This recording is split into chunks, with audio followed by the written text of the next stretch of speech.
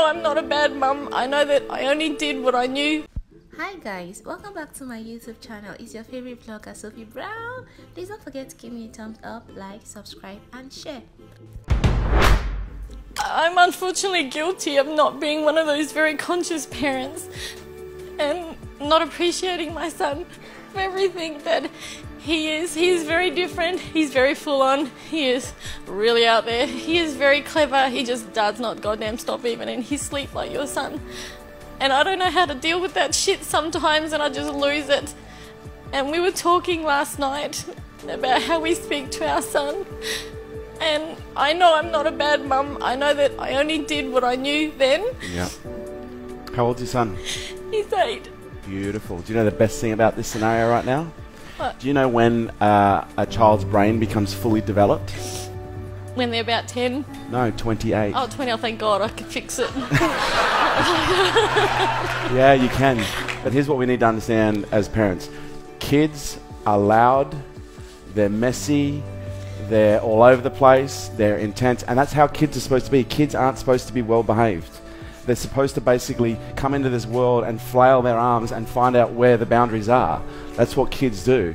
And our job as parents is to allow them to find those boundaries safely. And sometimes it's hard because what kids do is they come into this world and they behave in ways that press our buttons because we see so much of ourselves, you know, in those children. What our kids need more than anything else is they need to learn how to regulate.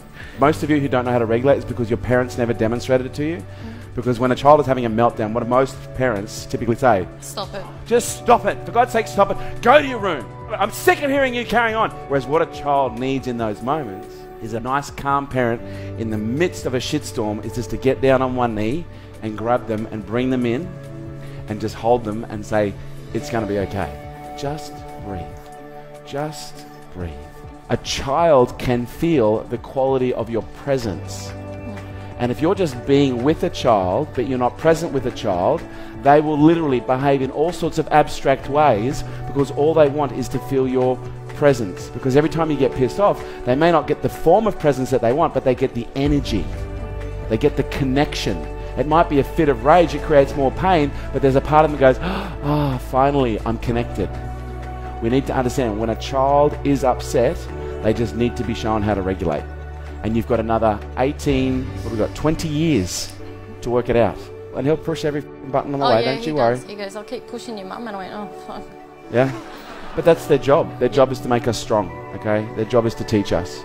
They're the greatest teachers you've ever had. Thank you. Thank you for sharing. 1, 2, 3.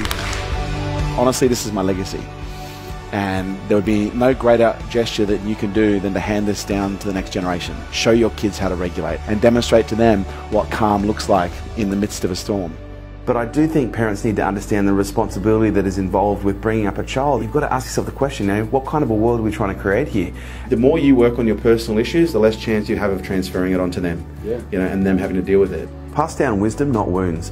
The greatest opportunity our kids have is by learning through the best example that we can give them. Our species really is dependent right now on a new generation of thought leaders coming through who are healthy, who are happy, who are balanced, who can look at things in a more conscious way and make better decisions than some of the decisions we're making right now collectively. I look at my business, I look at everything else, and he's my greatest legacy. I don't see myself leaving behind money, I'm leaving behind this incredible human being that if I condition, support, train and coach properly, he's going to be able to create and affect 10 times the change that I have in my lifetime.